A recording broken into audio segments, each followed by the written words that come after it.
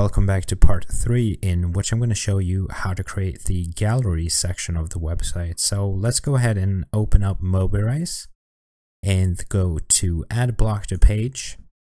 Then you want to scroll all the way down to the bottom until you see the footers. Click on this one right here, which should give you a black bar with some text. Go ahead and change the text to recent work. Then highlight the text and make it bold. Click on the text and change the text color to be black. And then finally change the background color by going to block parameters, color, and change it to white. Okay, now let's change the font of the text to match the rest of the website. So go to edit site styles, text, railway, and I'm also going to make it a little bit smaller, so 0.8, and that should take care of this little bar for us. Now we can go ahead and add the gallery to the page, so click on add block to page, scroll up until you find sliders and galleries, so right about here, then select the first option, and you can see that a gallery has been added to your page. To start changing out the images, you can go to block parameters, then scroll down until you see this gallery thing right here, and these are all the images currently in your gallery.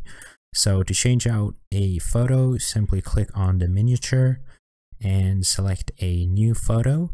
I'm going to pick one from the online library to just showcase how it works if this ever loads, which apparently it won't, so I'm going to go to browse computer and select an image from here. Okay, just click open and OK, and as you can see, the image has been changed. So if we go ahead and take a look at the example here, you can see that not all of the images have the same aspect ratio. The images on the side actually use a 2:3 aspect ratio, and the rest of the images have a 4:3. So that's what I'm gonna do for this gallery as well. So let's get started by clicking on block parameters, and for the first image I'm gonna select the forest image right here, so open, and then you want to click on the image and click on the more. And then here you can see a bunch of aspect ratios that you can switch between to make sure that all images are the same size. So I'm going to select the 2:3. Make sure this thing covers the whole thing and click OK.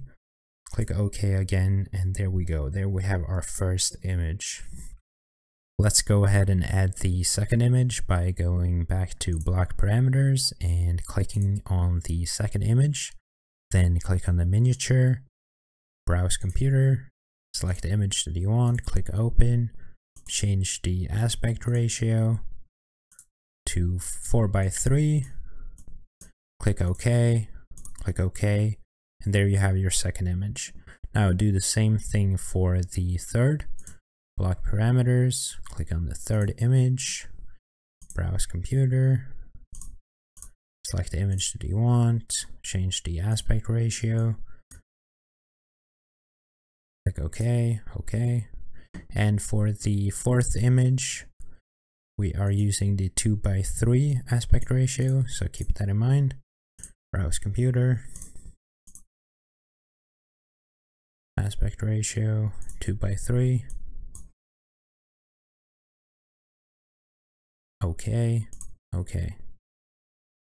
Okay, so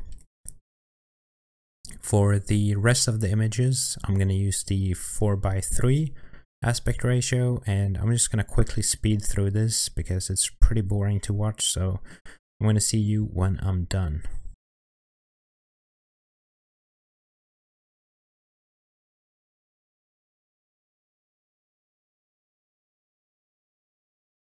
Okay, so now the gallery is pretty much finished, and in the fourth and final part of the tutorial, I'm going to show you how to create the footer section and the main menu. So that's it for part 3, and I'll see you guys in part 4. Thank you guys for watching.